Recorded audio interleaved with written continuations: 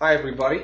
Today I wanted to share some valuable information with you to hopefully help you hit that driver straighter. If you look at the illustration on the screen in front of you, you'll notice that the irons should be struck with a downward blow, the yellow portion of the hula hoop. Once we get beyond the low point of the arc, we get into the red, which is the driver. Ideally should be hit with an upward ascending blow on the back of the golf ball. Let's take a look. A few things that we're going to keep in mind.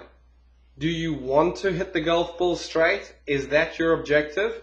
And secondly, I'm going to make the assumption that if you do want to hit it straight, you're hitting it out the middle of the face with the club face square at impact. Let's take a look. We've got, firstly, swing direction, which is illustrated by the hula hoop here in the video relative to the target line. You'll notice you can swing what feels like from out to in or in to out, and that is your swing direction. Secondly, we've got, and I believe in my opinion more importantly, we've got club path. Club path in this picture is illustrated with the pencil. You'll notice the pencil is working at an ascending angle relative to the ground from low to high. The back end of the pencil is below the tip of the pencil there.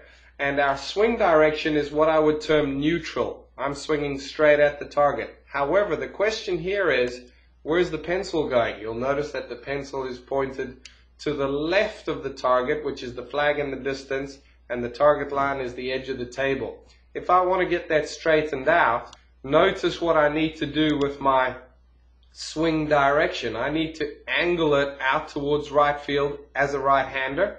And what that would do is that would get the club path to match the target line, and with a centered hit and a square face, get the ball to go at the target.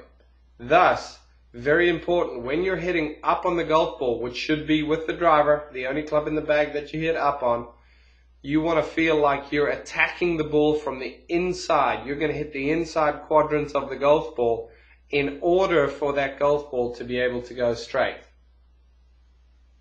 Please join us for section 2 of this video, where we will address irons and how they need to function in order to hit straight shots.